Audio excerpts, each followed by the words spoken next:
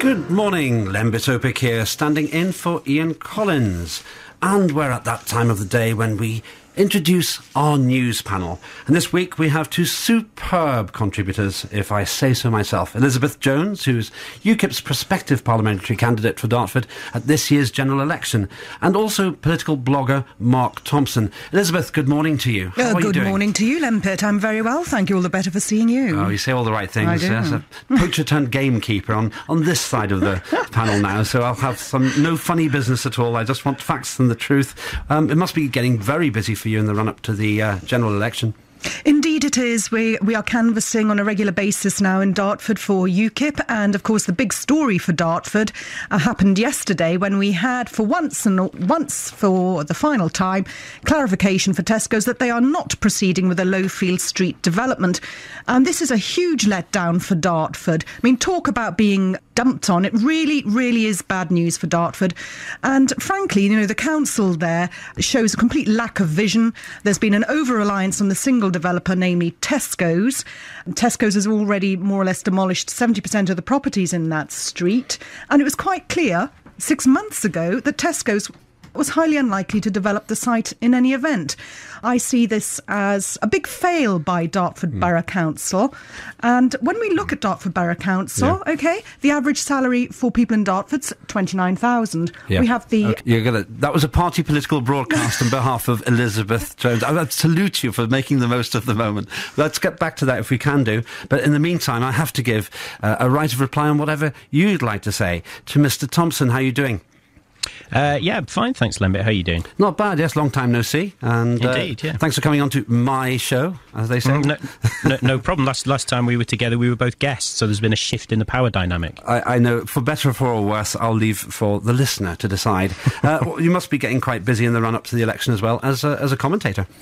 Well, yeah, I've written some pieces, and also I've started up my podcast again for the new year in the run-up to the election. We already put one out a few days ago, so we're starting to cover the issues in that respect. But yes, it's going to be a very busy few months, I think.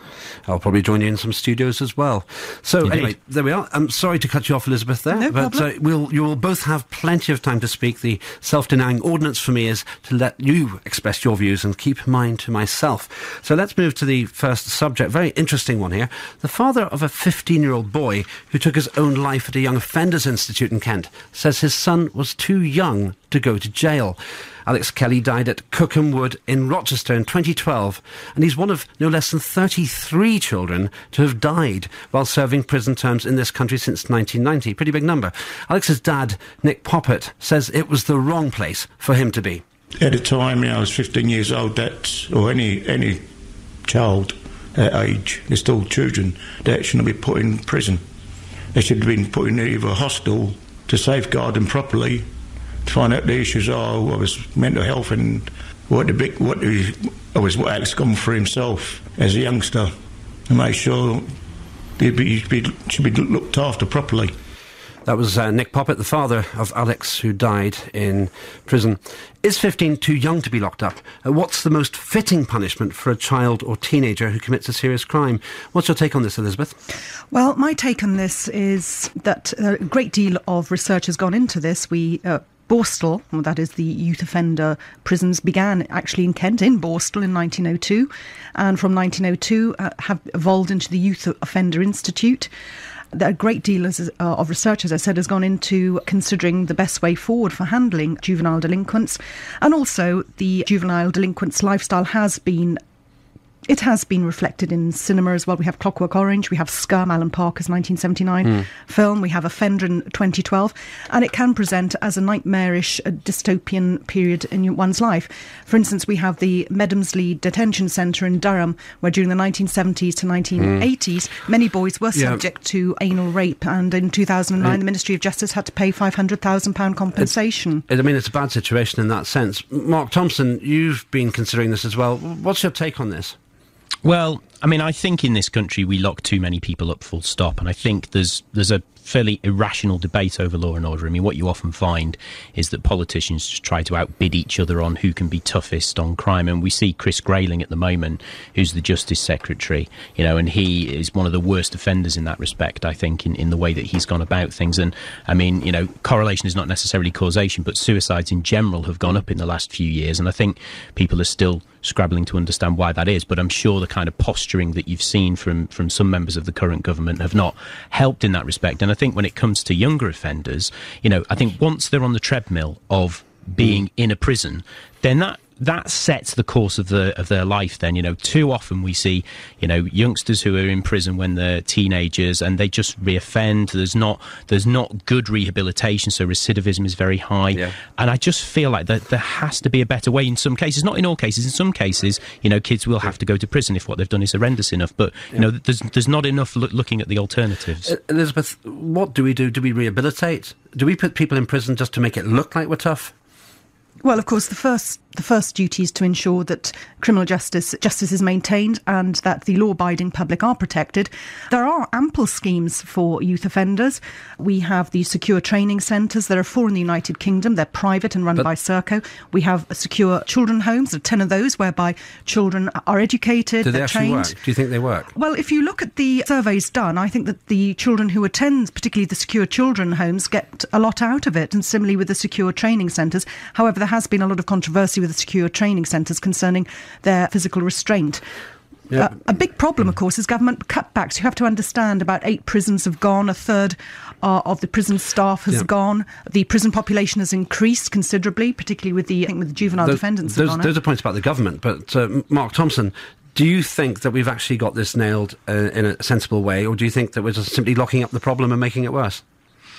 Well, I mean, the justice system does have to serve a number of different purposes, and, I think punishment does need to be part of it.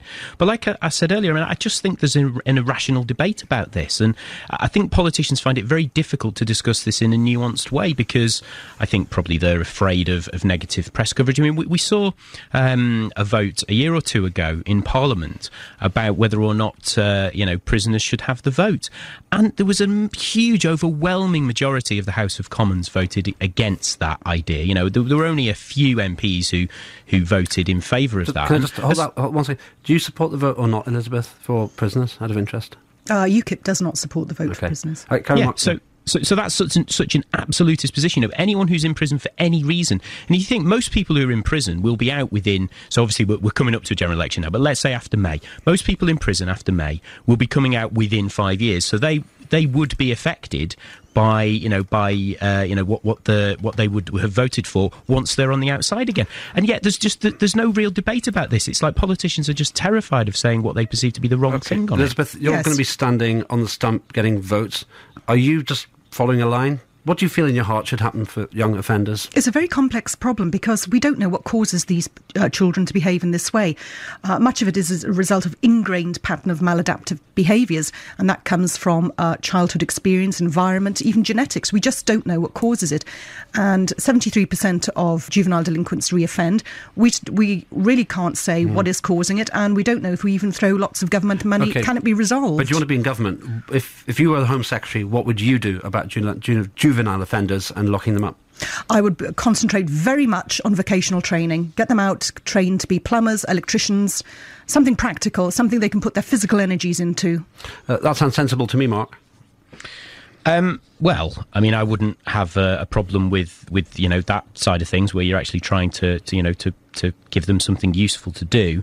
But I do think, the fact, obviously, UKIP have this blanket idea that, prisoners can't have votes. And it's much wider than that. It's just all about how they're seen as somehow less than human. You've taken away their liberty and, you're locking them up in their cells for 22 or 23 hours a day, and yet it's seen like, if they have any kind of, entertainment in their cells, and we saw the whole thing about the ban ban on books. And there were lots of people in this country who thought that that was fair enough, that prisoners shouldn't have books, but really having no idea about what it's like to be locked up for that many hours and have nothing to do. And, the idea that's there's going to be a good outcome from that is ridiculous. Seems to me there's no consensus. We can agree on that for now. Lembit Opik standing in for Ian Collins.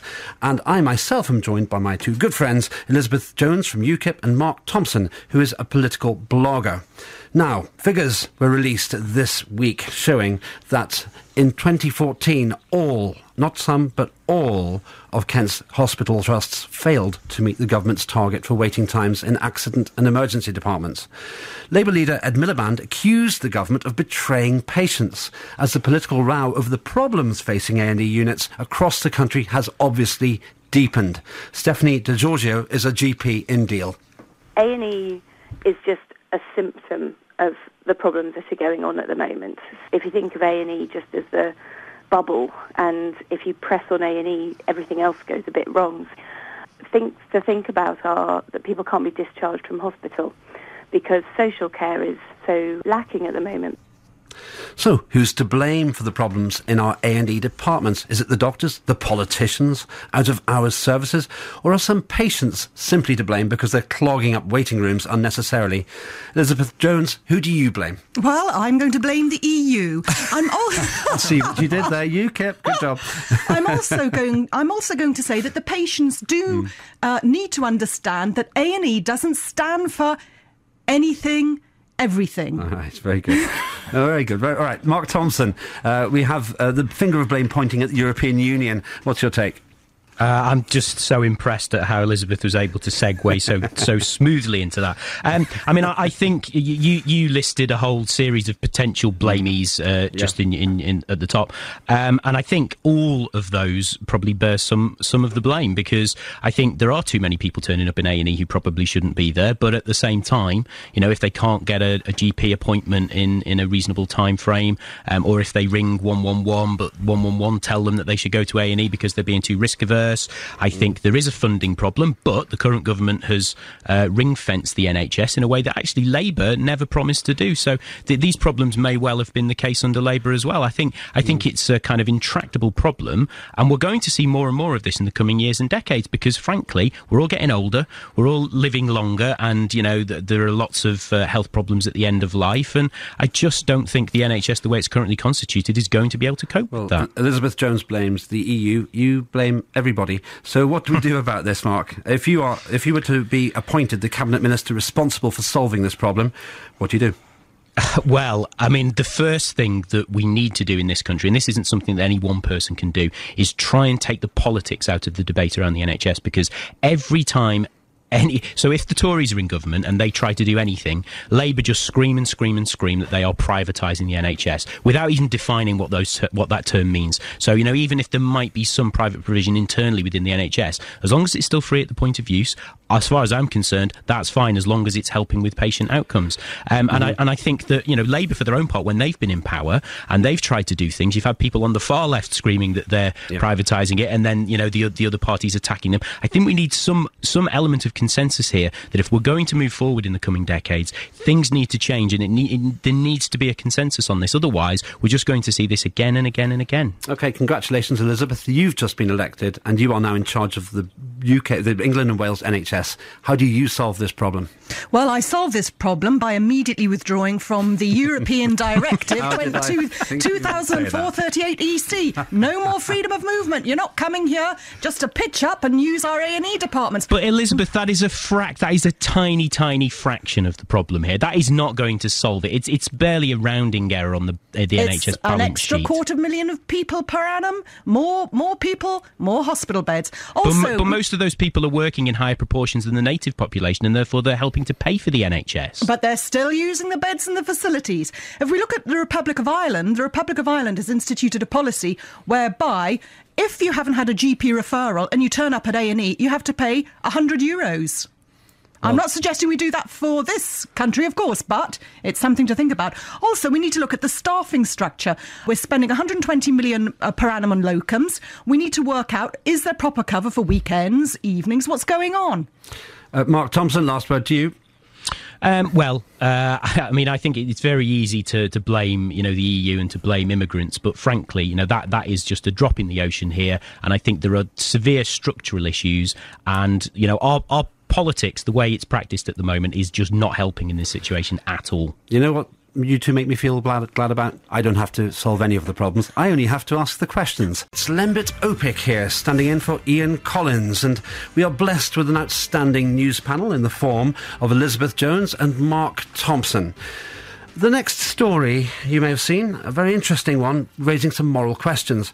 The Conservative Member of Parliament, Mark Pritchard, has called for a review into whether people accused of rape should be given anonymity in the same way that victims are. His call came after police dropped their entire investigation and any potential charges into an allegation of rape made against him this week. Sadly, as an MP, sometimes you have a target on your back. Of course, she remains anonymous. The law on anonymity does need to be reviewed, and fairness does need to play a greater part in these cases.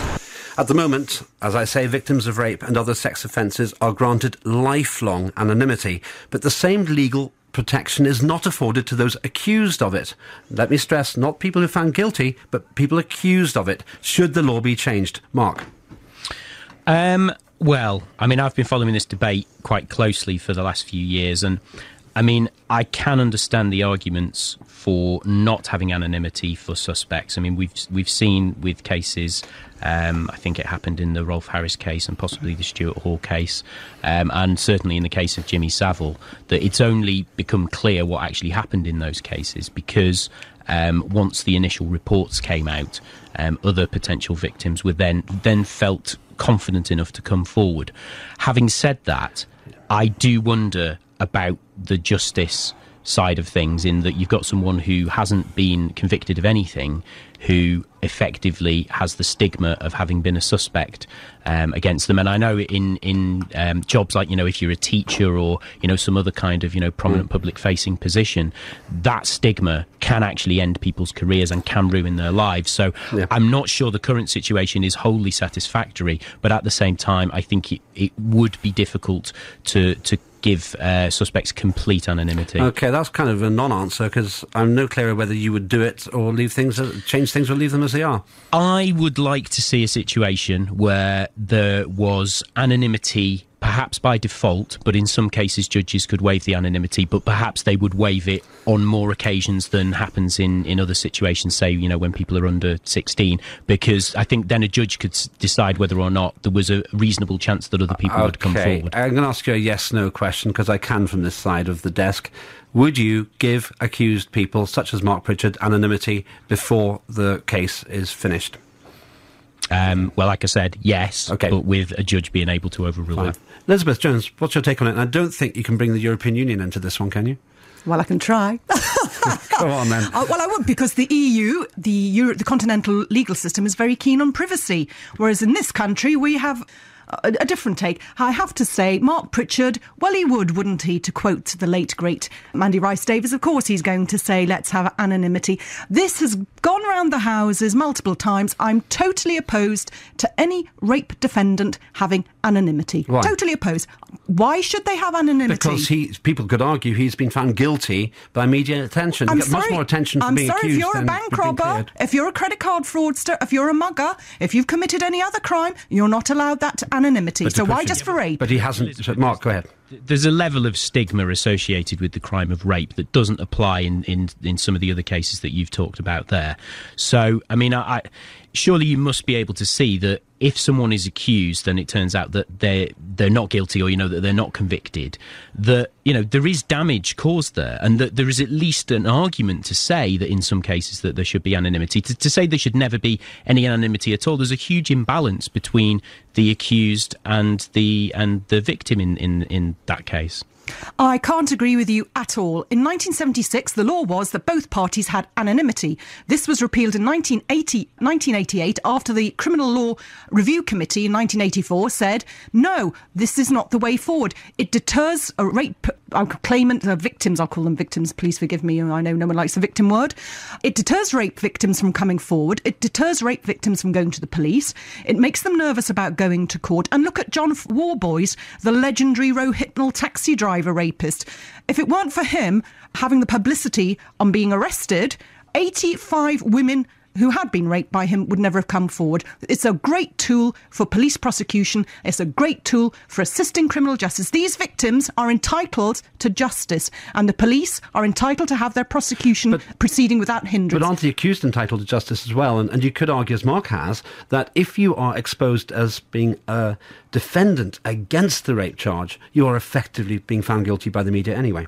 That's not the case at all. You're certainly not found guilty by the media at all. You may be mentioned. I mean, can you mention to me the names of any rape defendants who were found not guilty? Mark Pritchard, obviously. Well, he didn't go through the trial process. He wasn't found not guilty. Mark, no, but I can't specifically name any cases, but we all know that there are cases where suspects are taken to trial for rape, and it turns out that a jury of their peers has found them not guilty. It happens all the time. Well, I'm not really sure what the point you're making. I'm sorry. The balance of public interest is that the defendants should not have anonymity. That is the balance of public interest. That is what the Criminal Law Review Committee found. And who am I and who are we to disagree with them? Well, who you are, Elizabeth, is a parliamentary candidate standing for election to potentially make those laws. So, you're obviously entitled to have an opinion. And the idea that we just shouldn't argue against it because, a review in 1988 decided that the current state of affairs is the correct state of affairs. Well, it's also... that's why we have political debate. Yeah, and it's already been debated in 2008 and 2007 and 1999 and 2003. It's being debated on a regular basis, and it always comes back to the same conclusion. Defendants do not have anonymity. Just one example. Coronation Street actor Michael Devell was found not guilty of rape, but he did get lots of coverage. What would... He did get lots of coverage. He was absolutely trashed in the media. He was a very famous person, of course. He's got a big reputation, of course. That's the risk. That is the public interest, is that people need to have the confidence to come forward in order to pursue a prosecution. Mark, 10 seconds to respond. Well, I just think, again, a bit like when we were talking about criminal justice earlier on, an absolutist approach is not helpful in this situation. I agree that there are probably some cases where anonymity should be waived, but to have it as default for every single defendant, I think is just wrong-headed.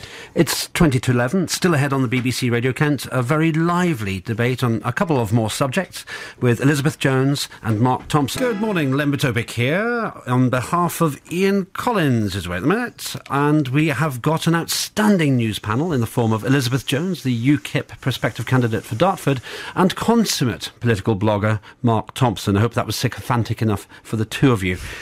We now move on to a rather worrying and very, very tragic story which everybody has heard of. The gunmen who have shot 12 people dead at the Paris office of French satirical magazine Charlie Hebdo. The satirical weekly has courted controversy in the past, it must be said, with its irreverent take on news and current affairs and certain religious matters. The Prime Minister, David Cameron, has urged the protection of free speech and democracy.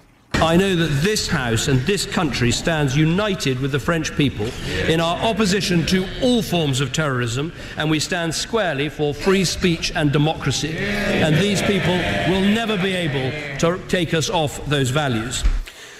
The latest being reported is that the French security forces have surrounded the two brothers suspected of carrying out the attack on the magazine. But as we heard before, this is a developing story, and even what I've told you right now could be out of date.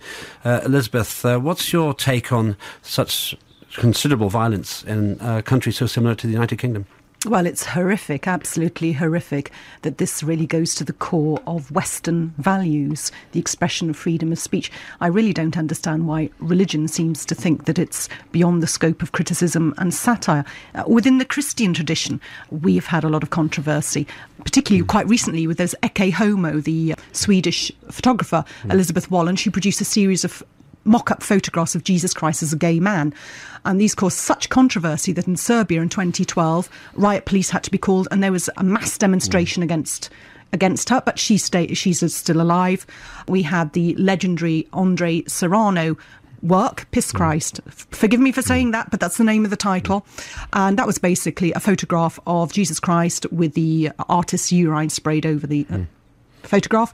He was subject to death threats. The piece of work was vandalised, damaged, and then finally removed. But he remains alive. So I understand that many people have strong religious passions. However, this is taking it to another level altogether. You simply cannot prevent people from expressing themselves. It's totally unacceptable. It's un-Western. It's not Western values. The latest update on the news is that the men are apparently reported as being holed up in a building owned by a printing company in a town just 7 miles from Paris's Charles de Gaulle airport. Mark Thompson, is this about free speech? Is this about something else? Well, I completely agree with everything that Elizabeth just said there. I mean, it is about free speech, and, it is absolutely horrendous to think that, that religion, any religion, can suppress free speech. I mean, I was very encouraged to see, straight after what happened, that the Je suis Charlie hashtag was trending on Twitter, and lots and lots of people seem to have got behind that. And I know that quite a lot of newspapers on the continent have published the cartoons in solidarity with Charlie Hebdo, although I don't think country newspapers in the UK have actually done that in a prominent way yet, although I hope that they will, because free speech should be an inviolable right. And I think the fear is that what will happen is that publications will actually self-censor. I mean, I think to an extent they already have done, and that this is likely to exacerbate that problem, because Charlie Hebdo was obviously one of the most prominent publications that did publish cartoons and did do things that it thought were right in terms of free speech. And obviously, the employees of that publication have paid a very, very, very high price, a far too high a price. It's an evolving story. Keep up to date with that and other news on BBC Radio Kent. Now then, a crackdown on noisy buskers in Canterbury begins this month. They now risk written warnings, no less, and fines from the City Council if they fail to turn down the music when asked.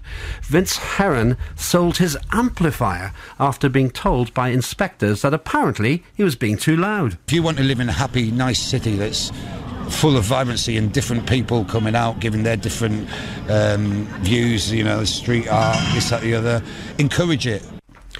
So, are buskers a nuisance? Or is it another form of begging? Or do buskers add some value to the town?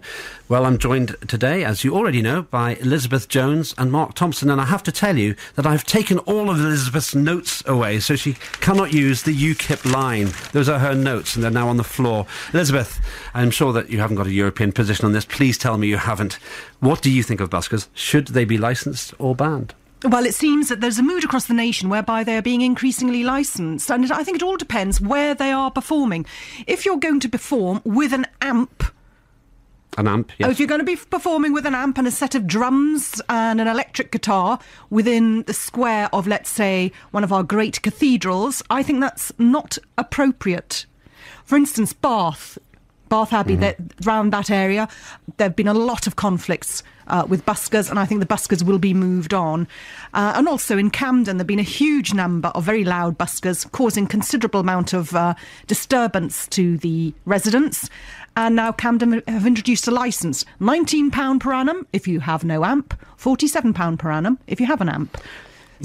Sorry. I was going to ask Mark Thompson, who might be incandescent with rage with your authoritarian suggestions. Or maybe not. I'm just glad that the EU bashing has ceased for a minute. Don't provoke it, please, Mark.